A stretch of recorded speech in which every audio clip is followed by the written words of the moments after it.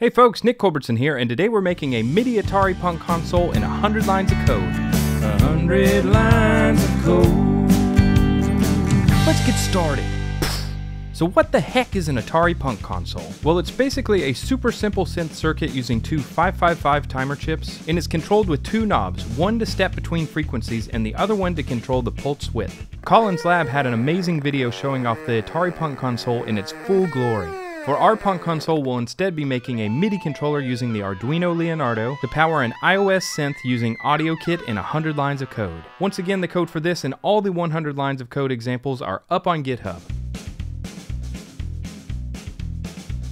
So first we'll start by adding some packages to a new Swift file. We'll be importing AudioKit for the audio engine and MIDI controls for some on-screen knobs, SoundPipe AudioKit for effects and oscillators, and Audio Toolbox for additional MIDI support. Next we'll create the basic building blocks for creating a Synth Punk Console class that is an observable object, where we'll create our audio engine instance that is passed to our view. We'll add a MIDI listener to our class, and if we click on the little stop sign, we can import the MIDI methods. Now I'll minimize the methods that we aren't using, and also, something to keep in mind is that in the future, AudioKit might switch to using MIDIKit, so if that happens, I'll let you know in the pinned comment. If you don't like having these methods clutter up your main class, you can create a class extension and move the methods somewhere else. So let's do that and move the methods out of the way for now. Okay, so next we need something to play. We'll create a variable for a pulse width modulation oscillator and give it an amplitude of 0.1. There's also a good example of using the pulse width modulation oscillator in the AudioKit cookbook, which is also good for cross-referencing. Now we can set up our engine connections in the init method.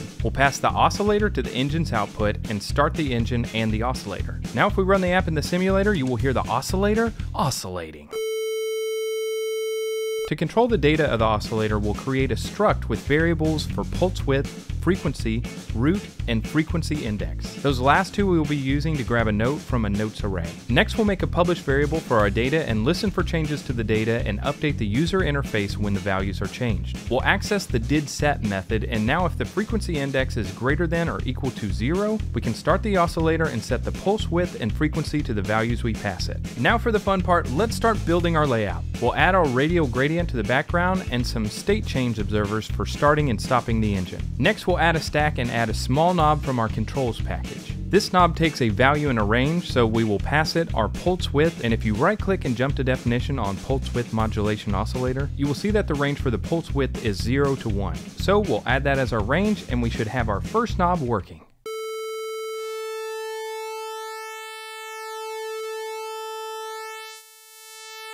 Ship it. Next I'll add more knobs to our layout, but we need something to control with them. So we'll add in a Moog ladder low pass filter and the new Apple distortion. Rather than publishing the entire Moog ladder class, we'll create a local cutoff variable and apply its value to the filter's cutoff value in the didSet method. Now this step is optional, but since the Atari Punk Console steps between notes, I wanted to create an arpeggiated chord bank to make things more musical. These values I've selected are to make add 9 chords in the key of C, and we can update our frequency value to find the note's index using our root and frequency index. There's some magic number math going on here, but it works, so let's move on.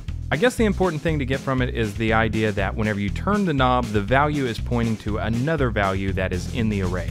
Alright, we'll update the values and range for our knobs and update the output connections by passing our oscillator to the filter, our filter to the distortion, and our distortion to the engine's output. This Apple distortion has some presets that you can load to add some quick multi-effects to your sound. It's really cool. Let's run it and see how everything works. The top right knob selects the note of the chord, the top left controls which chord is being played, the bottom left is the pulse width, and the bottom right is the filter's cutoff.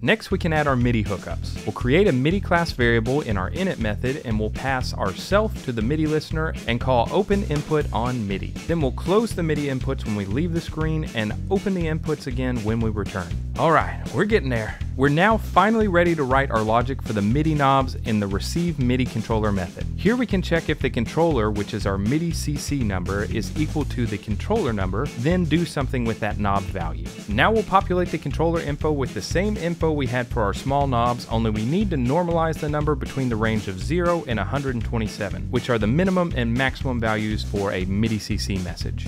So this puts us over our line limit by 2 lines. Well, it turns out this example is already pretty lean, but one place I can cut a couple of lines is by removing that MIDI listener method out of the extension and putting it back into our main class. And now when we scroll down, we have an Atari Punk Console and 100 lines of code. All right, let's run it on the iPad.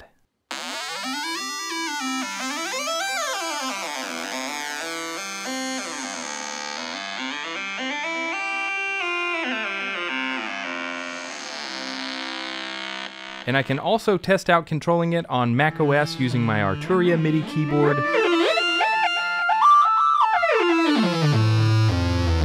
This is great and all, but we want to control it from our own MIDI controller. So I've written this little script using the control surface library to make our Arduino into a MIDI controller. In a previous video I showed how to make a MIDI controller using the Arduino and this same library, and I'll link that in the description. But basically in the script we set up our control surface, call it in a loop, and assign potentiometers to pins on the Arduino with a corresponding MIDI CC value. Here are the parts we'll need. A microcontroller. This is the Arduino Leonardo. I really like using this one for prototyping. Apple's Camera Connect kit and USB to USB micro cable. A breadboard with jumpers and 10K potentiometers.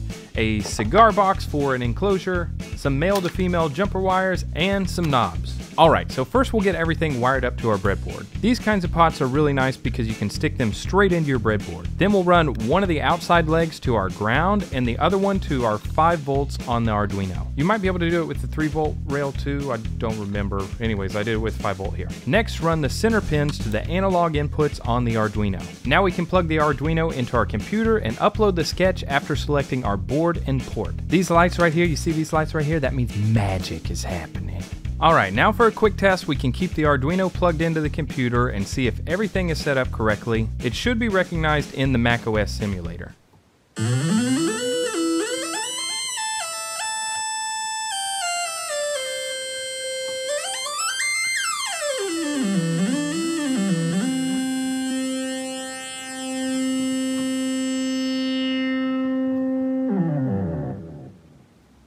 Here's a close-up of everything wired up. There's no schematic for this, but it's all pretty basic if you have all the parts. And now let's try running it on the iPad.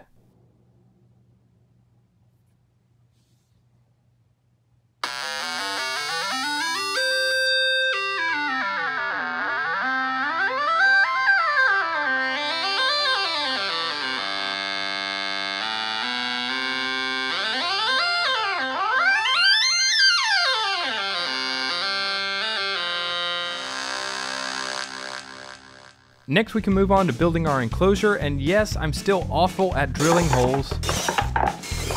I think it's because the camera's in the way. No, you're making excuses. You can clip off these little metal parts on the potentiometer to help get them high up in the holes. The threading on these pots that I bought is pretty shallow, but fortunately whenever I drilled these holes they were like the perfect size. I mean, I did it on purpose, so I was able to screw them directly into the wood. And there we go. Next I'll add on some of these cool looking knobs. These are the last ones from the previous batch I picked up, but I'll definitely be getting some more soon. Now off camera I transferred the breadboard wiring to our new circuit using our female to male jumper wires, and I connected all of the power and ground wires using the side rail of a plastic breadboard.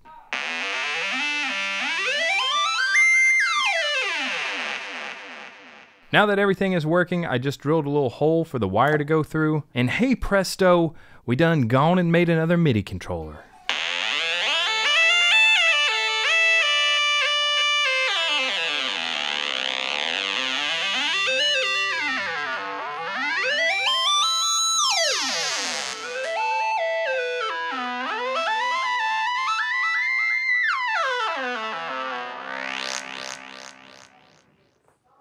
Also, Hannah made her own controller while I was working on this one. And that's it. Thanks for watching the video, folks. If you like this kind of content, be sure to like and subscribe. Let me know down in the comments if you're making your own MIDI controllers. Hopefully this is helpful to you, or at least entertaining. I'm gonna do one more round of these 100 lines of code things. Next time we're gonna work on various samplers. That's one of the coolest things I think about AudioKit are the various samplers, so we gon' do it. Anyways, thanks for watching, and I'll see you all next time.